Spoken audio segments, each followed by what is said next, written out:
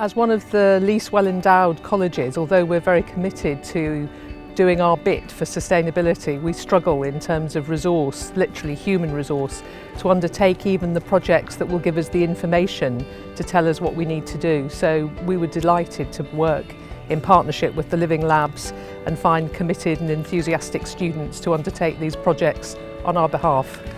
Welcome, and I'm really glad you could come for celebrating the Living Laboratory for Sustainability at the end of the academic year. Living Labs helped us to fund modelling software that we then train the students to use and to sort of design and model real solar installations for different buildings. We're very happy because the students are a lot more excited and they learned a skill that's actually applicable to the real world. So different companies designing solar installations would use the same software that they're using at the moment to design installations here. I'm currently doing my dissertation, and when I chose the topic I wanted to address a question that was going around my head for a very long while. That was, what would the world look like if sustainability mattered as much as profits? The tool I'm developing right now uses some of those tools for finance and as concepts for other things like energy or carbon. I wanted to do something that was meaningful and where it could be used and where it could make actually a difference. So we're talking about making decisions differently. And that's where I met Emily and found out about the Living Lab, and a lot of opportunities opened up. Last year I was lucky enough to be the travel planning intern with travel planning coordinator Amanda. And I worked at surveying departments to see what kind of infrastructure they had in place to support their staff with sustainable travel. There's something to be done about sustainability. It's really about people, and the internship helped me find out about that.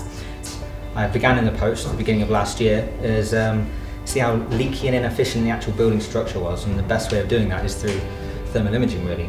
You take an image of a building in the infrared spectrum and it shows up where you've got heat escaping basically.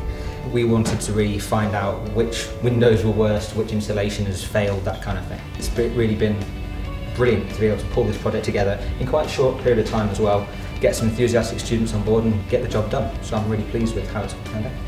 I'm working with two other people on a consultancy project for Lucy Cavendish College.